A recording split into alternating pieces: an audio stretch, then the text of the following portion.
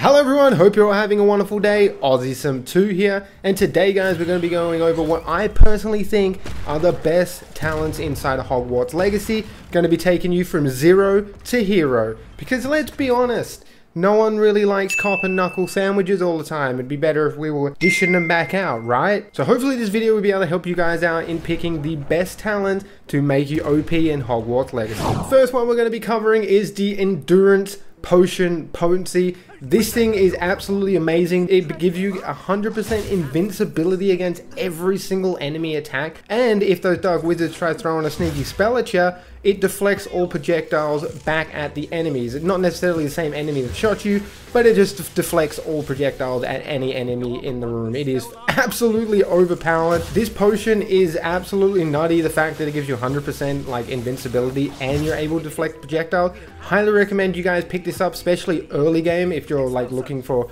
a lot more survivability. Now moving on over to the next one guys, I'm going to be talking about the Sense of Secrecy. This is kind of a two-parter. There's actually two Sense of Secrecies that you can take, which I think they give 20% each. So I think you get like a negative 40% detection, so the enemies have a 40% less chance of actually being able to spot you, which is really handy for going up and executing the enemies. Yeah, you can just kind of walk into all camps and just make sure the enemies aren't like, you know, in your line of sight, and you can just take them all out one by one. It is a little boring, but it is very overpowered that the execute move, Petrificus Totalis, or however you pronounce it, does pretty much one-shot every single enemy besides the trolls, I think. So yeah, the Sense of Secrecy itself is not overpowered, but the fact that, you know, the enemies aren't able to detect you as easily and you can just go around and execute them is kind of nuts. Now moving on over to another one that you can pick up really early, and people have figured out that it is just insanely busted, especially if you build into it, and that is Fertilizer. Now what does Fertilizer do? For each Chinese chomping cabbage that you throw out, you get another Chinese chomping cabbage for free. So usually when you throw chomping cabbages out, you get 3. Now you're able to have 6. Now these bad boys just run around and start chomping at everybody. They do insane amounts of damage. Only negative to the cabbages is they don't break enemy shield. But you kind of pair these in with you actually doing your spell combos and rotations and stuff like that, and you will just instantly delete everything. So moving on over to the next one guys, yes, a lot of these are going to be from the rumor requirement section, because the rumor requirement section is insanely strong. So up next we have Focus Potion Potency. Now what this does is, as long as you use a spell from the same spell set, it will refresh Focus Potion. So as long as the enemy's in the room and you've got the same spell sets, or you're using the same spell sets in your rotations or whatever, you will never run out of Focus Potion. This is insanely strong, especially end game or towards end game where you're dealing with like thicker packs and mobs. I feel like just being able to use all your spells without having to worry about cooldowns is insanely fun, and the flow of combat just feels natural. Now next on this list we do have Avada Kedavra.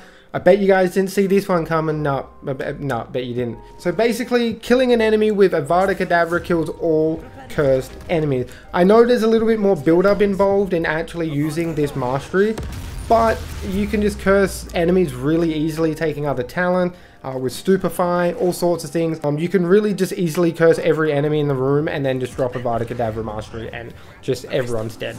The only negative is the AK does have a 2-minute cooldown or something like that, so you're kind of just waiting for that to come back. So that's the only negative to actually this talent. Now the next one on my list is going to be the Noxious talent. Now what this does is it allows the Venomous Tentacoolers to break enemy shields and deal additional damage. So these guys don't really attack very quickly, but you are able to put 2 of these down at a time. I feel like the Tentacoolers are a lot stronger than the cabbages, as personal preference, because they are able to break enemy shields now. They're not as like aggressive as the chomping cabbages, but still, if you put 2 of these bad boys down, you just cast some spells onto the enemy and you're just going to wipe the whole room. Next up, arguably probably one of the best talents in the whole entire game, and that is Maxima Potion Potency. Now, just normally, the Maxima Potion does give you a 2 times increase of damage.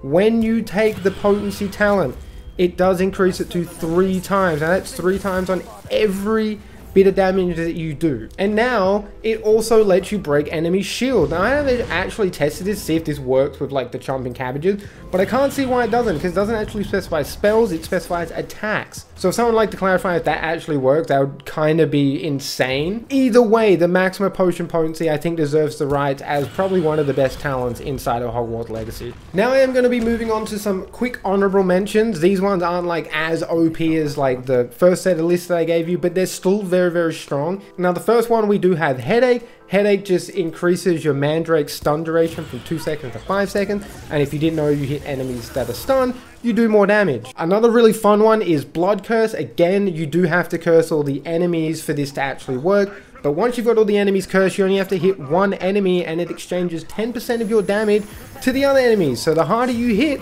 the more damage the other enemies take. So it's just free DPS for just cursing enemies. So I feel like Blood Curse is a must-have for any Dark Art build or just any curse build in general. So that is basically it for this list, guys. Hopefully this video did help you out. If it did, could you please leave a like and subscribe? It greatly helps the channel out. I am probably going to do another part to this video talking about like what traits are super OP, because there's a lot of talents I didn't actually talk about in this video that when you pair them up with traits, yeah, it gets kind of nuts. Appreciate all love and support as always, guys. Until next time, stay safe. Peace out.